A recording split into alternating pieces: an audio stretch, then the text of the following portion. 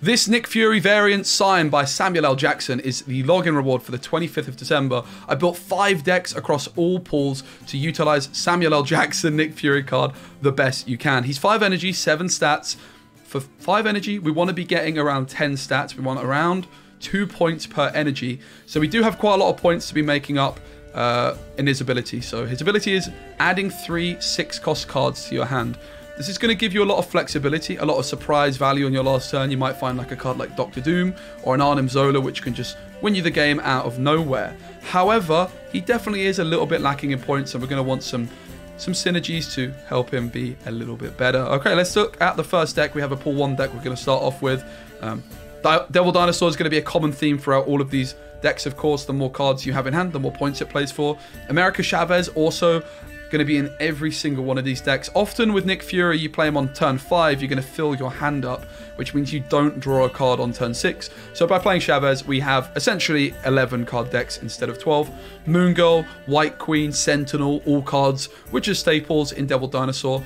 Cosmo. Cosmo has been getting far more popular on the ladder recently at the top ranks, and it's perfect in this deck. You can play Cosmo into the same lane as your Devil Dinosaur. That's going to prevent cards like Shang-Chi, Enchantress, Rogue from stealing your Devil Dinosaur's power and stealing 8 cubes from you on that final turn. So this is the pool 1 version. Let's now look at what it's looking like in pool 2. You can see a couple new additions. The Collector, of course, being a key one. He's going to be gaining a point for every time we add a card into our hand, which isn't from our deck.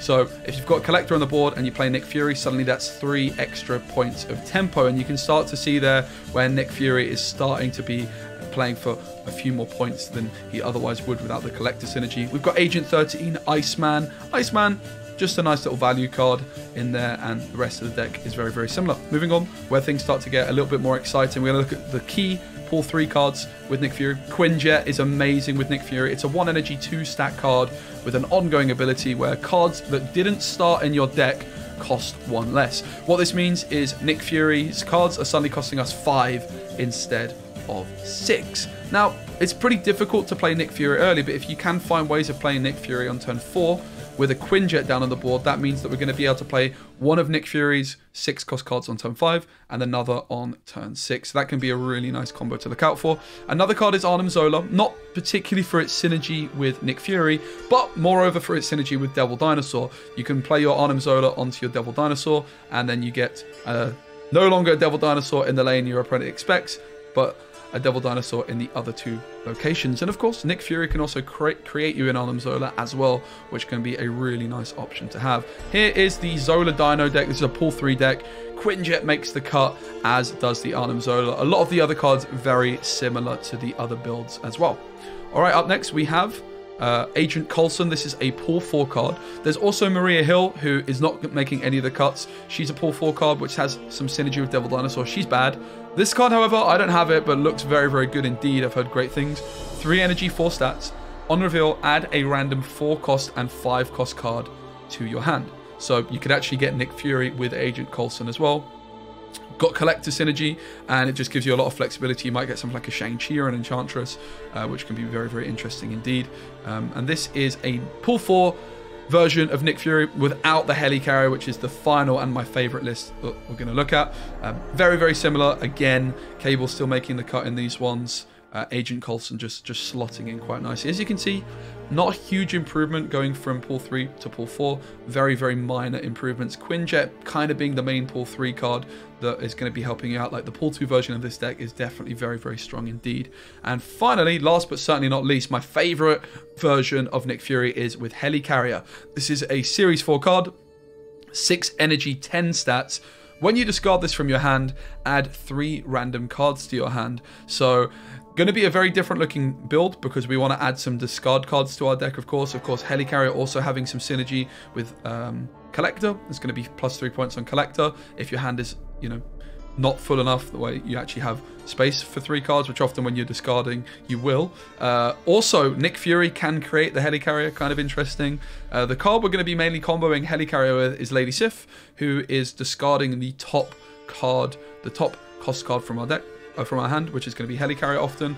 And then on turn 4, we're going to be able to play Ghost Rider to bring back the discarded Helicarrier. So we're going to get 3 random cards in our hand, which obviously we might be able to play those. It's going to be good for our Dino, good for our Collector. And then Ghost Rider on turn number 4 is going to be playing for 13 points for 4 energy by bringing the Helicarrier back to its location. Now, in this deck, if you don't have the Helicarrier in hand, your top discard targets with the Lady Sif are going to be Nick Fury and Devil Dinosaur. So something interesting you can do in this deck, as I kind of alluded to earlier, if you have the Quinjet down on 1, then on 4, you Ghost Rider your discarded Nick Fury. That means you're going to have 3 random 6-cost cards in your hand from turn 5 and turn 6, and of course they didn't start in your deck, so Quinjet's going to be making them cost 5, which means you can play a 6-cost card on turn 5 and a 6-cost card on turn 6 as well. So Nick Fury has some nice synergy in this one as well. This is my favorite way of playing Nick Fury. I don't have Agent Coulson myself. I've been playing Cable in this deck instead of him,